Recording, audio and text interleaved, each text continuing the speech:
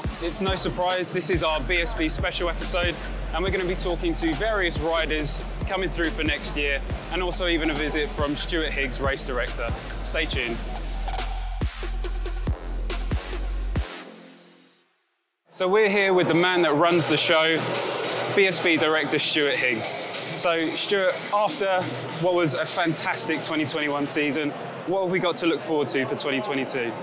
Well, first and foremost, hopefully an undisturbed year in terms of the calendar and the ability for full spectator numbers to the events. We ended extremely strongly at Brands Hatch. Obviously, the current situation has disrupted things a little bit again, but we've got to be optimistic and look forward to the season starting in April. But certainly, a regular calendar of 11 events running from April through to October will be certainly much more relaxed for ourselves as the organisers, certainly for the teams and the riders and everybody else involved in the championship, and then most importantly again for the spectators, because races back to back to back was a big arse next year. So yeah, strong finish, consolidate through the winter, lots of rumour, conjecture, deal making, deal breaking in some cases, and as ever, a fantastic championship on the track. Perfect. With the development of the Supersport rules, how do you see that growing the class moving forward? That's probably the biggest significant individual change. I mean, it's been a concern to us. We flagged it, obviously, along with other international racing bodies a number of years ago, that the 600 four-cylinder product range was pretty flat. No new models from most of the manufacturers that had been regular campaigners in the class.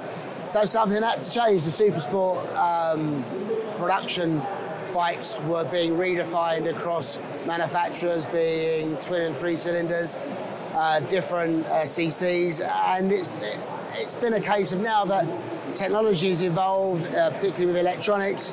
We have a much better way of managing parity between bikes of different shapes and sizes. So whereas it would have been a big headache probably 5 years ago to have a 900cc twin racing against a 600cc four-cylinder, we can do it quite easy now. But if you go back to Supersport in the late 90s, there were 750 twin-cylinder Ducatis and 600 four-stroke. So it's a bit of a going back to the future in some ways, but certainly getting multiple manufacturers back involved. I mean, we're going to see we've got Kawasaki and Yamaha as the staple diet.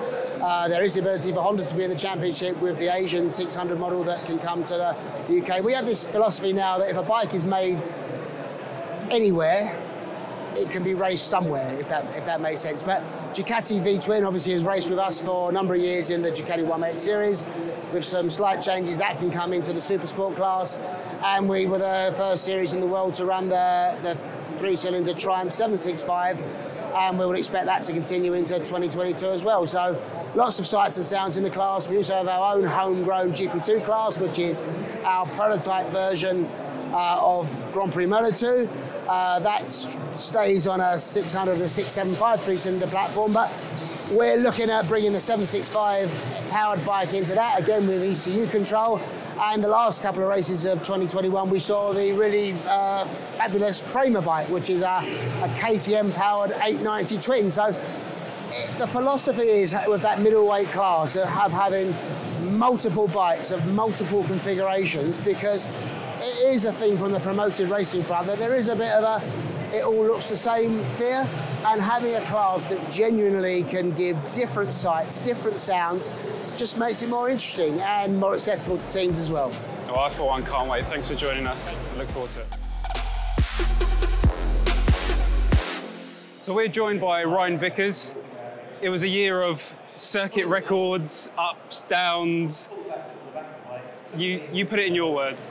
Yeah, exactly. I mean, to be honest, it was my best season in BSB as a whole. It's P12 in the championship, and like you say, we got some good results, all-time lap record at Cadwell and stuff like that. So there's plenty of positives to take from the year, and it was really good. I mean, that's given me the opportunity, as you can see, FHO Racing BMW for 2022. Really, really excited to join the team. It's a great opportunity, and I feel after the 3 years that I've had with Lee Hardy, a time to move on, and I'm at a point now, I've got enough experience and stuff like that, I'm ready to make the step, you know. And I feel like moving into the team, there's a lot of support, the bike's proven, the M1000RR did a great job last year, so it's rookie season as a new bike, so obviously going into this year is obviously going to be more improvements, and yeah, looking forward to working with the team and getting going. So obviously new bike brings new challenges. What's your approach for 2022? How has that changed? Well, obviously it's just go testing and understand the bike, understand it, you know. I'm not going to go there and try and reinvent the wheel. I want to go there on pretty much the bike that Peter's got and developed, and just see how it is, you know, and then work with the team to make it suit me, you know. But on a race bike, I mean, once it's in its window, it's never going to be far away, you know. Obviously Pete's 6'3" and probably 20 kilos heavier than me, so there is going to be a difference, but that's just stuff that's easy to figure out and bits and bobs. But mainly it's me just getting comfortable. I want to understand what the BMW likes to have, you know, that's the thing. And if you can understand how to ride a bike, then you then know how to adapt to situations better. And I think that's the crucial bit, is not to go into the team and try to change things and stuff like that, you know. I'm still relatively new into the championship compared to some people, and people like Peter as well. And I'm with a team with a lot of experience. So I want to go in, I want to learn. And I think if we work hard as a team and use the time the best we can, then I think we can put a really good package together and get some great results. Well, we're looking forward to seeing you in the new colours, and good luck for 22. Thank you, cheers. So we're here with 2021 British Superbike champion Tarran Mackenzie. Thank you for joining us. I know you're very busy, but you're fresh with the bike, full of confetti still. How does it feel? Has it sunk in yet? Yeah, it's sunk in now. It was just an incredible feeling for me at the end of the year to finally get it wrapped up, and to win 3 races at Brands was even better. So yeah, it's been a bit of a hectic off-season for me. It's normally a bit more relaxed, but I'm enjoying it, and yeah, just looking forward to getting going for next year now. I mean, you had a pretty turbulent 2021, ups and downs. Yeah. What was your real high point for you, kind of when you realised, you know, this is it? Yeah, I think Saturday night at Brands, after winning the first race and extending that points lead, it wasn't done by any means at that point, but I could definitely relax a little bit more and take a few more chances, which I like doing. So going into that first race at Brands on the Sunday, and to pass Tommy, get it across the line and finally do it was just yeah, it was just amazing. Weekends don't go like that normally, especially at the last round. Anything can happen, but for some reason, I don't know, someone was maybe looking down on me, I'm not sure, but all the stars aligned, and yeah, as I said, just had the perfect weekend, and to get the championship done at the same time was just amazing, and yeah, it's been good.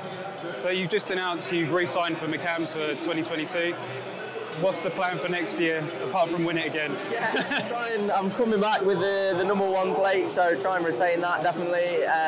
It's a new experience for me coming back, being champion in the same championship, so yeah, we've got a few changes on our bike. The team's pretty much staying the same, which I'm really pleased about, and it's just it's going to be another exciting year. As I said, it'll be a new experience coming back as champion, and a different year for me in BSB. So the goal's to win, of course. We had an amazing season between me and Jason in McCams Yamaha. I think there's only 12 races we didn't win, so it's going to be hard to replicate that, but we'll be trying our best to do so.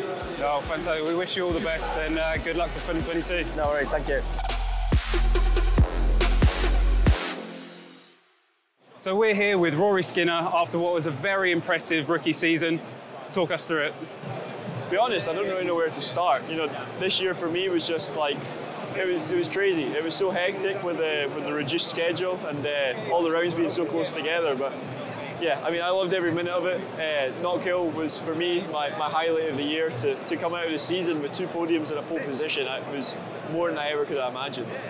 I mean, looking forward to 2022, can you hope for much more, or just carry on that foundation? Yeah, I mean, obviously I learned a lot this season. There's a lot of things coming from a Super Sport 600 to a Superbike that, you know, I've taken a lot on board in my head. So yeah, you know, this winter I'm really looking forward to just being the best I can be and working to all those little weaknesses that I noticed through the season. Just just from spending a couple of years on a 600 to going for a superbike, they just kind of show a little bit more. So I'm really looking forward to spending my winter working hard, and the guys at FSD are great. They've got all their trust in me, and I've got all my trust in them. So yeah, I'm looking forward to next season. Well, we can't wait to see you out on track. Best of luck for the next season. Thank you very much.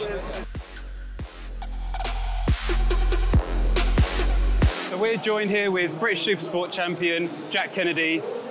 New colours for this year, but just quickly talk us through 2021. How did it go? Yeah, it was a crazy year, you could say, with the intense racing at the front of the Supersport, and had some great moments, obviously, because we won the championship, but also had some bad moments as well, getting taken out of races, which was... It's hard to get your head around, because it's something that's out of your control, and you've lost points over something that you didn't do, so it's quite hard to accept it in a way, but I suppose you have to accept it and move on from it and just worry about the next race. And it was a battle between like 5 or 6 of us for the championship, came down to the wire, and you could say we were on the lesser bike that nobody chose, but had an amazing team around me that got the most out of the bike and gave me a bike that I could absolutely ride the wheels off, and the K-Tech suspension, I suppose, allowed me to do that this year. So it was a hard year, but very enjoyable year, and the team I had around me as well were 3 sort of good mates of mine that are around my age as well, so I nearly just felt like a few lads going racing, but at the same time we were serious when it came down to the good stuff. No, definitely. Well, quite obviously you've changed from green to blue for next season. Talk us through the approach for 2022. The approach will be the same as always, put the work in behind the scenes. I never stop working on myself and trying to improve myself, because it's the work you put in behind the scenes that nobody sees. That's the work that matters, and that's the stuff that comes to light when you're in these battles for these big races at longer laps. So yeah, I'll bring myself to the track as fit and as ready as I can be, and you'll want to bring your A game if you want to beat me in the championship next year. Great to hear it. Well, we look forward to seeing you sideways everywhere again, and more great racing. I appreciate it. Yeah, definitely. We'll be giving a full send everywhere and putting on a show for the cameras if we can, and I'm looking forward to getting out racing again and having some good battles in Supersport, because it's what I love doing.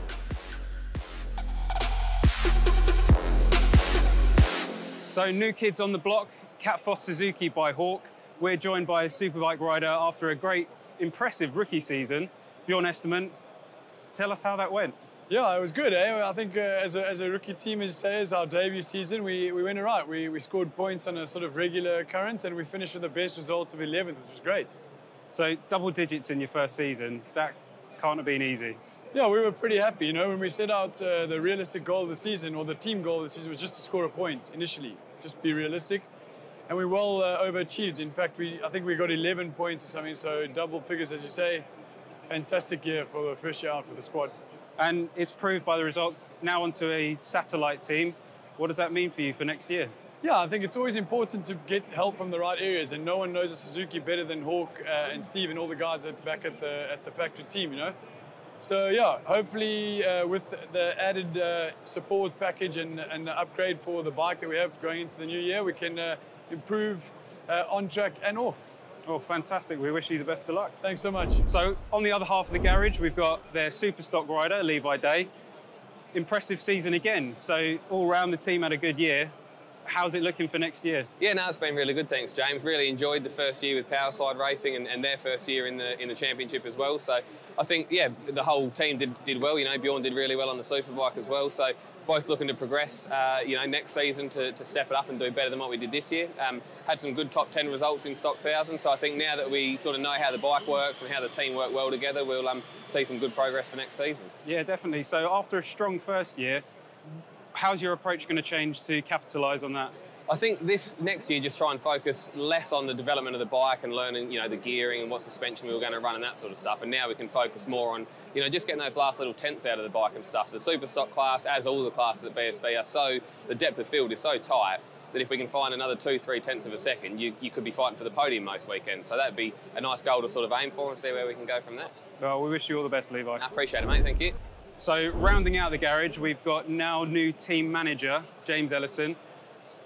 Probably a job in the paddock you haven't done, or a race series you haven't done. So What's this new challenge looking like for you? Yeah, it's an interesting one. I mean, obviously, I've raced my whole life for 27 years. I've been a professional racer, and that's all I've known. But over those 27 years, I've learned a lot of, gained a lot of experience from everybody, from various different team managers, looking at how each team manager worked, and you're kind of able to pick out the good and the bad parts of, your experiences. Basically, I've had good experience with team managers, I've had bad experiences with them. So I'm just here to try and help Brad and the Powerslide team out. Learn from kind of some of the mistakes I've made over the years, some of the mistakes team managers have made over the years, help with my experience, help with the riders. Obviously, as being a rider for so long, I can kind of relate to them a little bit more than maybe, team managers that haven't raced before. So I'm here just to kind of help out a little bit. Brad's got two of the most successful dealerships in the UK at the minute, so one was just opened in Derby very recently, so he's got a lot of work on, and hopefully I can take a bit of pressure off him and try and help him run the team. So I'm actually really looking forward to it, to be honest. So yeah, it'll be good. No, fantastic. It sounds like a great team, and we wish you all the best. Thank you very much. Cheers.